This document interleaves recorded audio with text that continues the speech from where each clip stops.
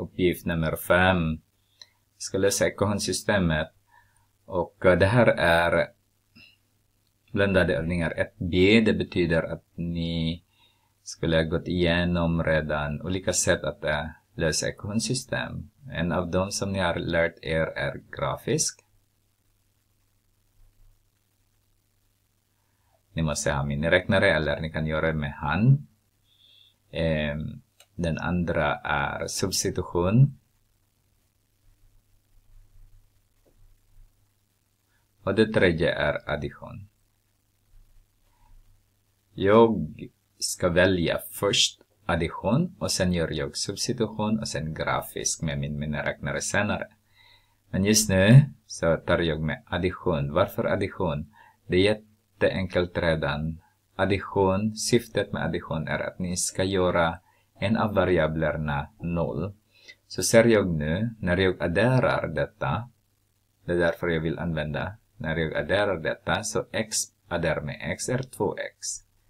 Och sen negativ 2y adderar med positiv 2y blir det 0. Då har jag något syftet, alltså en av dem blev 0.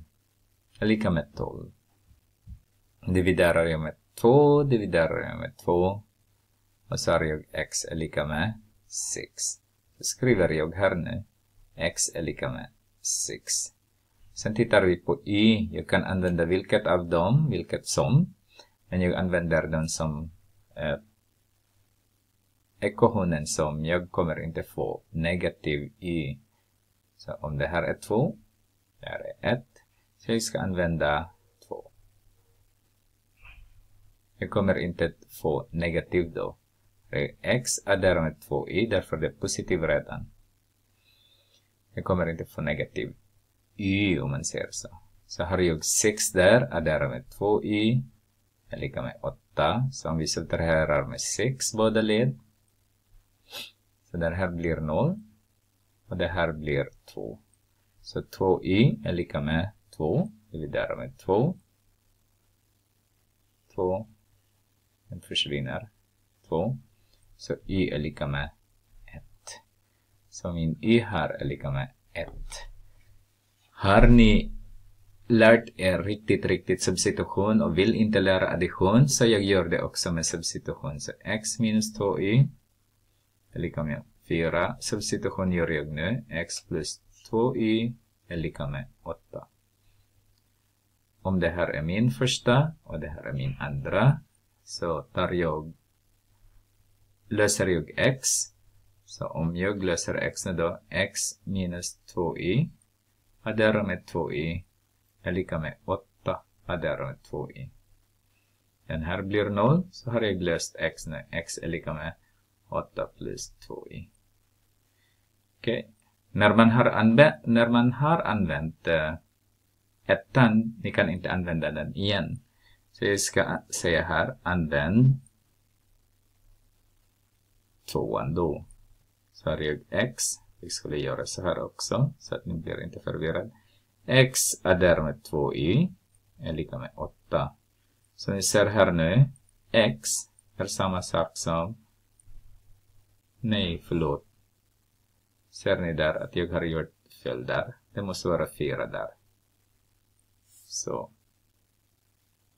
Denna igen. Har rätt. Så det måste här 4. Det måste här 4. Så nu. Och det här också är 4. Så ni ser där nu. Nej. Det är jag som är förvirrad nu. Jag ska använda 2. Så x plus 2 är lika med 8. Nu. Men som ni ser. X är lika med 4 plus 2y. Så jag substituerar. Betyder den. Jag ska sätta in eller ersätta x med den som värde som vi fick där. Så har jag 4 adderar med 2y. Adderar med 2y är lika med 8. Då har jag, om jag subtraherar båda led med 4. Den här är 0, så har jag 4y är lika med 4. Så har jag dividerar det med 4. Så y är lika med 1. Jag antar, om jag ska använda ettan igen här. Jag ska använda igen, så sätter jag värde på y. Så har jag x är lika med 4, adderar med 2, multiplicerar med 1. Så har jag 6. Så vi fick också även den där. Grafisk. Jag har ordnat lite för att få plats för grafisk då. Grafiskt, vad ni kan göra är att ni ska göra ordning på era ekvationer. Till exempel vi har x minus 2y är lika med 4. Men vi ska omvandla den till så att det blir bara y på högerled och resten är på, y på vänsterled. Så om jag ska subtrahera båda led med x, så har jag, den här blir 0, så har jag negativ 2y är lika med 4 minus x. Och sen dividerar jag båda led med negativ 2. Negativ 2. Så har jag y är lika med